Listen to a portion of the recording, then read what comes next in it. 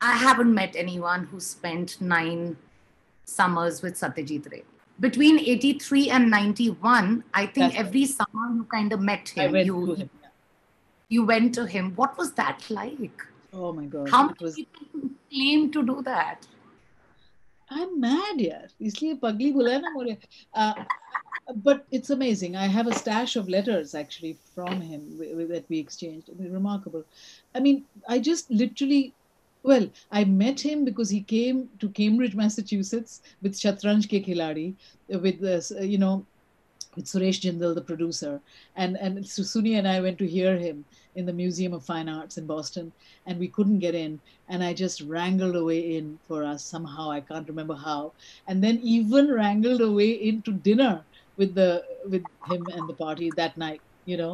And that's what there's this Ivy League confidence that being in these fancy colleges gives you. You just think, what can be worse? They can just say no, right? So let's Yeah. try to make a yes. Anyway, I set up communication with him because wanting to assist him, basically. But I was making and whatever. It didn't work out to work with him on a film.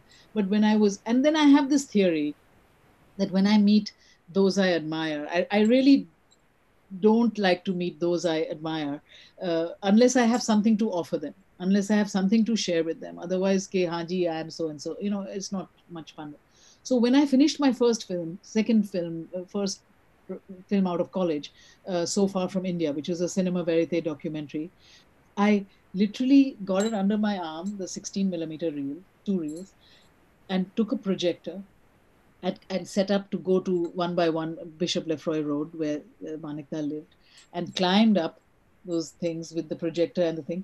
And then his lovely wife, Bijoyadi, showed me the veranda and said, here, you can put it up here, the projector. And I put down the chicks, you know, and, and then I put up the projector and I put up the reel and I just projected it on his screen, on his wall.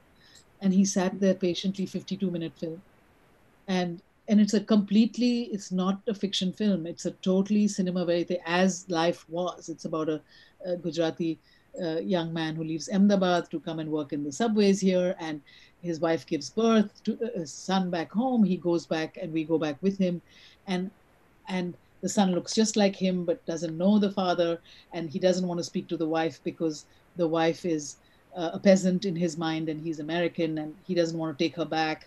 There's all this estrangement, so they end up speaking, both of them, husband and wife, to my camera, and I'm the medium between them. And Mr. Ray sees the whole thing, and he said to me, you know, if you had cast a more attractive woman, he would have gone back with her. And and I looked at him and I said, but I didn't cast anyone. I just chose the one young man and then followed his life. And I inherited his world as this is this style of filmmaking. But he had never seen this style of filmmaking. Documentaries at that time, we're talking early 80s, were about how much coal the government had made or newsreel type of things. It wasn't about dramas of people's lives. So he didn't really had any experience of this type. But I was quite halting because I don't know how much to speak to the great man. I don't think I gave him any lecture on it. I just said to him, I didn't cast anyone. um, and then we would basically sit in his study, and um, he loved actually a bit of gossip. He would love to hear of what other films were going on, other film directors, in those worlds where we would talk like that. And then as I would go, even in later years, it would be like addas in his office study, just like his own movies, like just like the just like so many films he'd done. So all these librarians and other people and all like feeding him the great reviews of Pathar Panchali from the 50s. He did like hearing those things. He would laugh also, and it was just really lovely. And he was porous.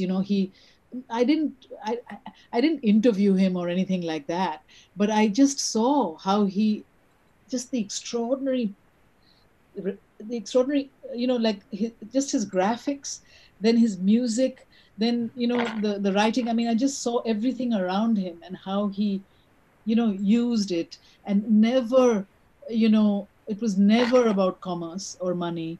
It was always about finding a way to tell his tale, and he did it with such beauty and finesse.